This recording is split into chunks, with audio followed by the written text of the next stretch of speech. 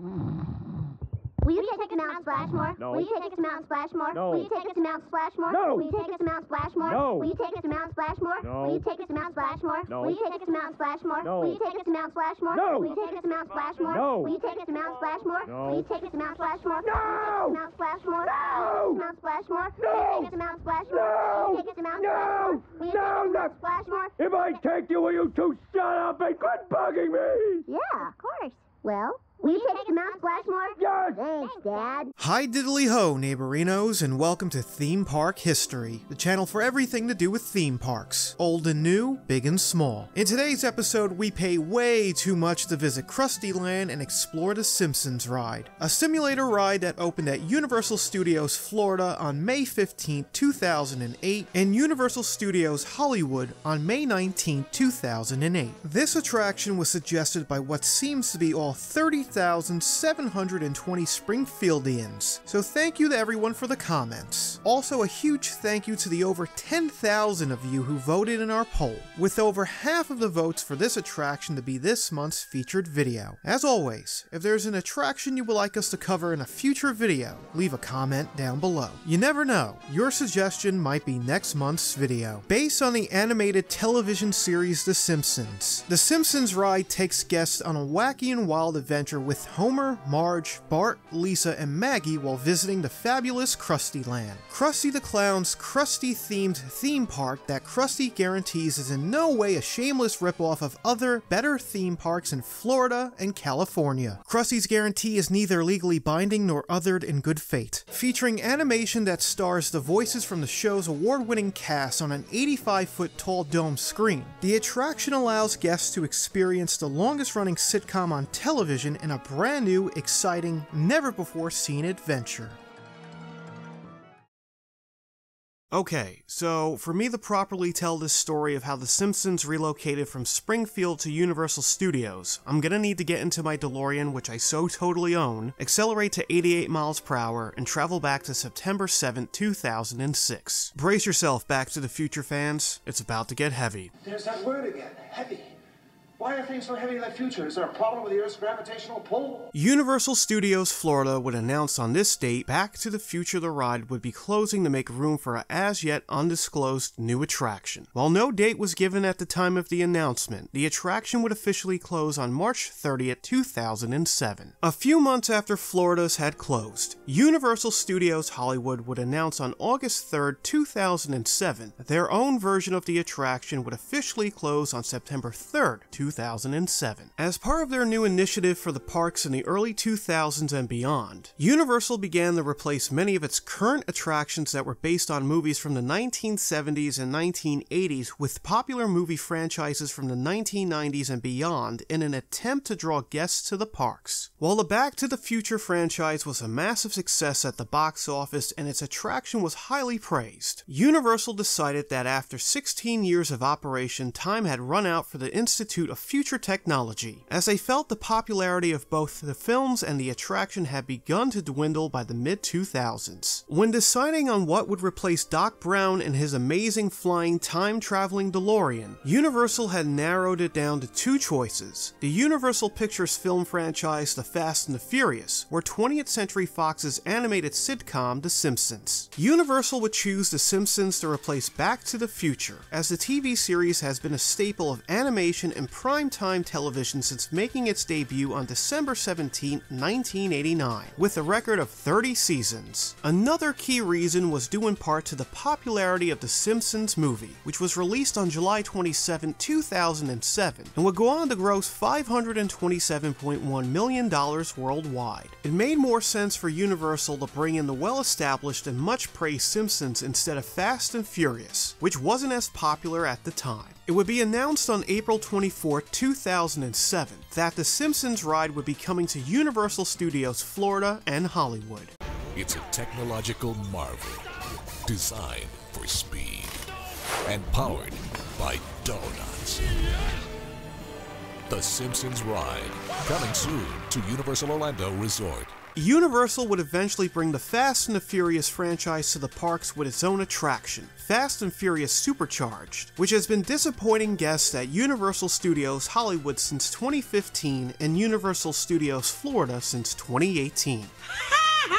While The Simpsons would make their debut at Universal Studios in 2008, this wouldn't be the first time Universal attempted to bring the show to its parks. During the planning and development of Universal Orlando's second theme park, Islands of Adventure, Universal and 20th Century Fox began negotiations to give Springfield its very own dedicated area. However, the two sides could not come to an agreement and the idea was dropped. Universal would once again approach Fox in the late 1990s, this time to bring the Simpsons to Universal Studios Florida. This place sure has changed since Disney bought the rights to Cosmic Wars. The concept for the attraction would have been a dark ride around the Simpsons winning a contest to come to Orlando and would have satirized the area's theme parks, a concept that would later be revisited for the actual attraction. However, because of Fox's unwillingness to license the characters at the time, the idea was again dropped and instead Universal would go on to create Men in Black: Alien Attack, which opened on April 14, 2000. Planning for the attraction would start 2 years prior to its opening. The Simpsons creators James L. Brooks and Matt Groening, as well as executive producer Al Jean, collaborated with Universal Creative to help develop the ride. The ride features more than 24 characters from the show and features voices of the regular cast members, with the exception of Harry Shearer, who voices characters Mr. Burns, Waylon Smithers, Principal Skinner, Ned Flanders, and others, supposedly due to creative differences. Because of Shearer's absence, none of his characters have vocal parts and many do not appear in the ride at all, and supposedly caused a rewriting of the attraction's story, as the original concept was focused around a field trip to the nuclear power plant, with Mr. Burns playing a crucial role throughout the ride. Construction on the Simpsons Ride would begin in May 2007 in Florida and September 2007 in Hollywood, while the basic shape and operation of the Back to the Future building would remain unchanged. The technology would be replaced and updated. The original scissor lifts that lift the ride vehicles and the motion bases on which each vehicle sit on that were created by Intamin were replaced by Oceaneering International, while the attraction still uses the same 85-foot IMAX dome screens. Instead of using a 70mm IMAX projector, the ride would use 4 overlapping Sony SXRD 4K resolution projectors, using custom-made semicircular fisheye lenses to project the undistorted images at a rate of 60 frames per second, while the queue and pre-shows feature brand new 2D animation which was provided by Film Roman. The animation in the ride uses computer-generated 3D animation rendered by Blur Studio and RealFX. When asked why the change from 2D to 3D, Mike West, executive producer at Universal Creative,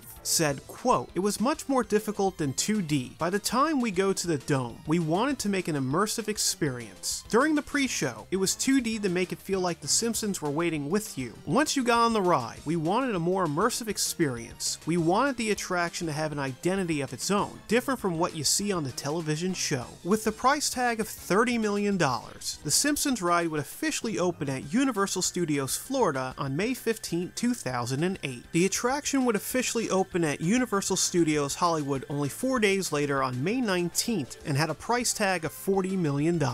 The attraction pays tribute to Back to the Future the ride in one of its Q videos, complete with voiceover work from Christopher Lloyd reprising his role as Doc Brown. Professor Frink arrives looking for Doc Brown's Institute of Future Technology, only to find it replaced by Krusty Land Theme Park. He decides to stop it, so he must go back to the future, in which he means the past. He gets into a DeLorean and accelerates into a time jump. 2 years ago, a broker is telling Doc Brown that he'll be able to keep the Institute open for years to come. At that point, the DeLorean materializes and runs over the broker. Frink jumps out and Brown yells at him, "You ruined everything. Now I'll have to sell the Institute of Future Technology to that mercenary clown." Krusty promptly pastes a Krusty Land logo over the IFT logo on the front sign. Brown then shows Krusty to his limo, and Krusty tells him to tear tickets at the front gate after he gets a haircut, which Brown is fine with as his hair takes 3 hours a day to get done.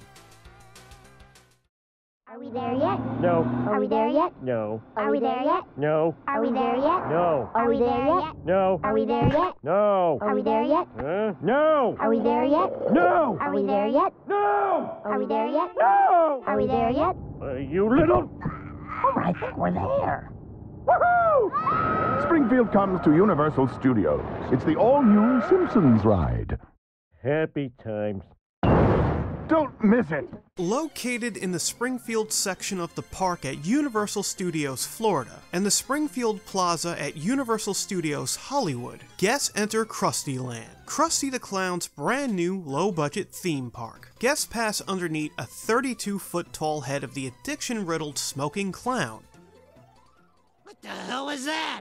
And into the show building, where various television monitors display clips from the TV show, as well as new animated footage for Krusty Land. Once guests have reached the end of the queue, they enter Krusty's Carnival Midway. As guests enter the Midway, there are various booths on each side featuring characters from the show, including Patty and Selma, My Dad Hans Moleman, Groundskeeper Willie, and Apu, who are working at the park. Krusty appears, welcoming the guests and informing them how much longer the wait will be. Congratulations! The line's almost over! Only 45 more minutes!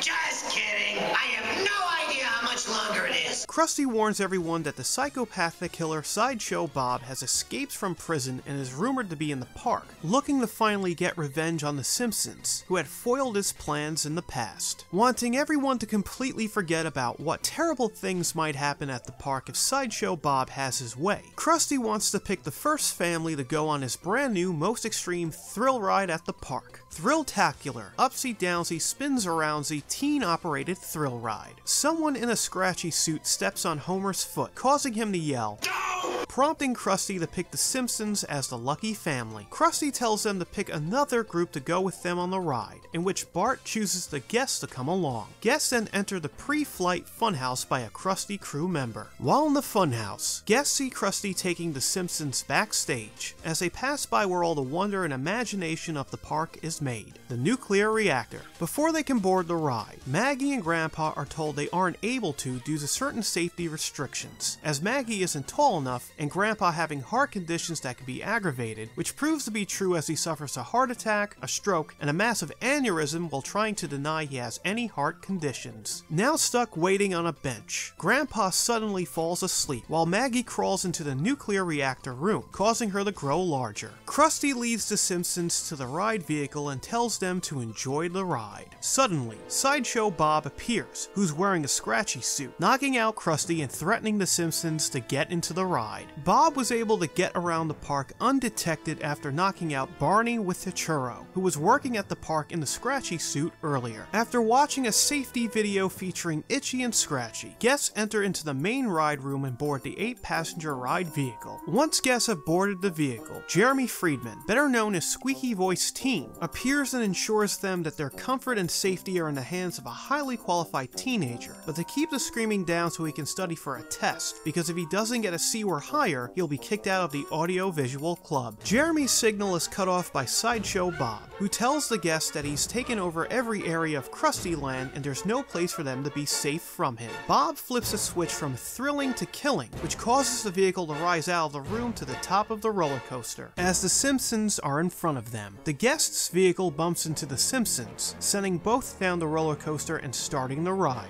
The vehicle goes down various turns and drops before Homer gets hit by a wrecking ball controlled by Sideshow Bob before it smashes into the track and breaks it. The wrecking ball eventually breaks free and starts to chase Homer and the guests before eventually knocking both of them off the coaster. The guests enter the Happy Little Elves and Panda Land attraction with Bart and Lisa, who believe they are now safe since they're on a kiddie ride. This isn't the case, as Bob appears, now in control of a massive animatronic panda bear, sending the guest vehicle along with Bart's and Lisa's crashing throughout the entire attraction. Guests then enter the Captain Dinosaur's pirate ripoff, joining Homer and Marge. After plunging down a waterfall, Bob appears as a projection on the second waterfall within the attraction and tells everyone to resist the temptations he has placed inside. Homer immediately ignores Bob's warning as he goes to grab a beer in the ride, which triggers a trap that destroys everything, causing Homer and the guests to exit out of the attraction and into Krusty's wet and smoky stunt show. With the entire Simpsons family now reunited, they try to escape the attraction before Bob can finish them off, as the guest's vehicle follows them after being tied to a killer whale that Lisa is riding. With nowhere to run, Bob confronts the Simpsons and cuts a hole down to hell. Before the Simpsons and the guests can meet their demise, Maggie, who is now giant-sized after entering the reactor room, appears and grabs Bob. Maggie slams Bob into the guest's vehicle, knocking it into the hole. Before it can reach the depths of hell, Professor Frink arrives at the last moment and saves the guests. Bob steals Maggie's pacifier and tells her in order for her to get it back, she must destroy Springfield. Guests then travel through Springfield with many references to the opening sequence of the TV show. The guests encounter Maggie again, who mistakes their vehicle for a brand new pacifier and sucks on them repeatedly before spitting them out. The vehicle gets spit out onto the overhead power lines and catapults guests into the Simpsons' house by crashing right through the garage. The Simpsons believe they are now safe back on their couch until King and Kodos appear, who have turned the house into Krusty's death drop. Don't you know all rides must end near the gift shop? The Simpsons and guests are dropped out of the sky and eventually back to the entrance to Krusty Land. Guests encounter Bob one more time, who only has 5 seconds to kill them before the ride is over. Before Bob is able to, the couch, along with the Simpsons, crushes him. Maggie appears and pushes over the massive Krusty Land head. The vehicle is lowered back into the room, where guests see the aftermath of what has just happened with mist, fire, and smoke effects. In the Florida version, Krusty appears from the command room and pushes an emergency button, causing the vehicle to vibrate. In the Hollywood version, Krusty is sitting in a control room and takes a picture of the guests. Guests unload from the ride vehicle and exit the attraction. Nearby the attraction is the Quickie Mart, where merchandise of the attraction and TV show are sold. The 4-minute, 30-second attraction has been well received with guests since opening, as many have praised the ride's theming and visuals, along with its story as one of the most well-written ever for an attraction, capturing the same tone as an episode from the TV series. While the attraction is a must-ride for anyone who is a huge fan of The Simpsons, its reception among Universal theme park fans has been less than stellar, as many feel the attraction isn't a worthy successor to Back to the Future the Ride and has already become outdated after only 10 years, due in part to just being a re-theming of the original attraction without any major upgrades. On July 14, 2008, the Universal Studios Florida version would host the 1 millionth rider, reaching the milestone faster than any other attraction at the resort until Harry Potter and the Forbidden Journey would break the record in August 2010. The Simpsons Ride would go on to win the 2008 Thea Award for Outstanding Achievement of an Attraction by the Themed Entertainment Association. What it is about Universal Orlando that always makes me want to come back with my family is, quite frankly, from the staff to the great characters behind us.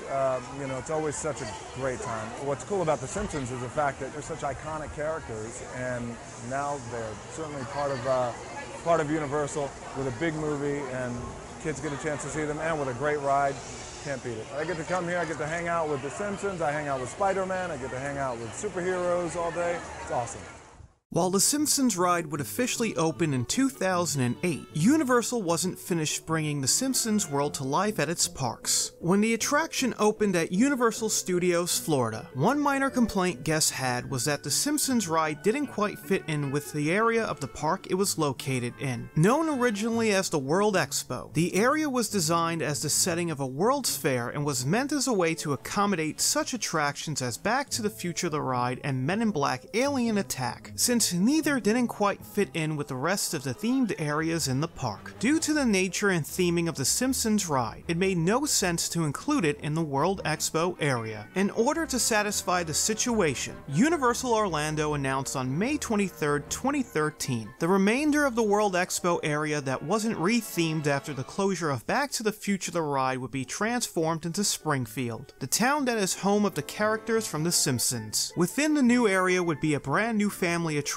food and beverage options, photo opportunities, and new meet and greet characters. Construction on the transformation of the area would begin in early 2013. Just like Hogsmeade in the Wizarding World of Harry Potter at Universal's Islands of Adventure, Springfield would be a dedicated and immersive area of the park to make guests feel like they were actually in a town located in the state that borders Ohio, Nevada, Maine, and Kentucky. The area includes numerous dining options, including Krusty Burger, the Frying Dutchman, Watchmen, Cletus's Chicken Shack, Lisa's Tea House of Horror, and Luigi's Pizza, along with Moe's Tavern and Duff Gardens, where guests can purchase a Duff beer, which is only available at the park. A brand new children's attraction, Kang and Kodo's Twirl and Hurl, would also come to the area. Fast Food Boulevard, which consisted of the dining options in Moe's Tavern, would open as the first phase of the expansion on June 1st, 2013. A second phase consisting of Lard Lad Donuts, Duff Gardens, Phineas Q Butterfats, and Bumblebee Man's Taco Truck would open on August 2nd, 2013, and Kang and Kodo's Twirl and Hurl would open on August 11th, 2013. Reception to the new area of the park was met with positive reviews, as the theming and immersiveness makes guests feel like they're actually in Springfield, and a breath of fresh air to the area of the park that was lacking any direction after Back to the Future the ride had closed. Just like Florida's, Universal Studios Hollywood would open its own Springfield-themed area on May 13, 2015. On June 20th, 2018, it was announced the Walt Disney Company had come to an agreement to acquire 21st Century Fox for $71.3 billion, with the deal becoming official on March 20th, 2019. The Simpsons, which is owned by 20th Century Fox and is included as part of the deal, is now part of the Walt Disney family. My cartoons weren't good. They were just first. Many in the theme park industry have speculated what will become of The Simpsons at Universal theme parks because of the new deal. While details of the contract between 20th Century Fox and Universal over The Simpsons has never been officially revealed, rumors have stated the contract is for 20 years, slated to expire in 2028. It's still too early to tell what the future will hold for The Simpsons at Universal theme parks, as it could be possible that the show, which has been on the air for over 30 years, might finally make its curtain call by the time the contract is set to expire. The Simpsons Ride is a showcase of over 30 seasons of characters, storylines, and humor that has made the TV show so widely popular all around the world. The attraction is a must-ride for any Simpsons fan, as its story and setting feels like straight out of an episode, joining Homer, Marge, Bort, Lisa, and Maggie in an experience designed to duplicate the Simpsons home viewing experience, only at high speeds and with lots of screaming. While there's no knowing when the show and attraction will eventually call it quits for good, there's no denying how important The Simpsons have been in both the television industry and at Universal Studios theme parks. So that is the theme park history of The Simpsons Ride. As always, thank you for watching the video and supporting the channel. Don't forget to like this video, subscribe to the channel. If there's any attraction you would like us to cover in a future video, leave a comment down below. Once again, thank you for watching, and until next time, Apu, would you do us the honor? Think you'll come again. Shh.